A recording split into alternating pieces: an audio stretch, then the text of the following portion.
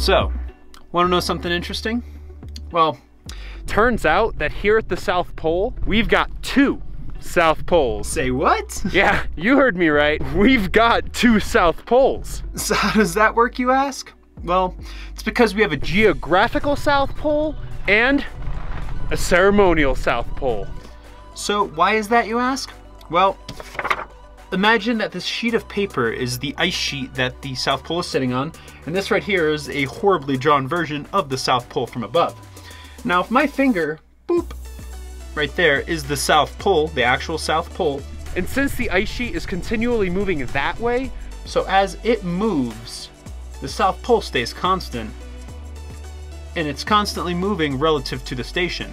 And in fact, every single year on January 1st, they mark the new location of the South Pole. So in just about 10 years, it'll be about 100 meters or about a football field further away from the station.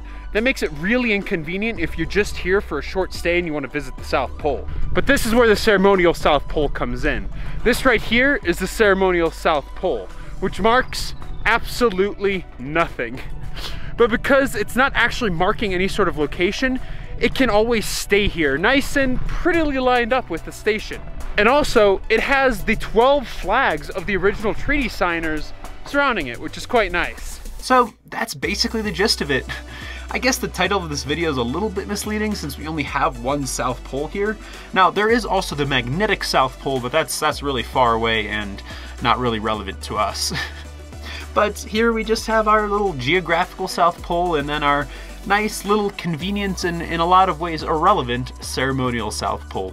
But that's it. I hope you liked this video. And if you did, you know what to do. Make sure you go down below and hit the little like button and subscribe and hit the bell and comment and share and do all the things. You know the drill. But thank you once again so much, and I will see you next week. Look at this. The flag is like completely buried. Ah, that's funny. There's a lot of drifting that happens here. Beautiful day out though. Absolutely stunning.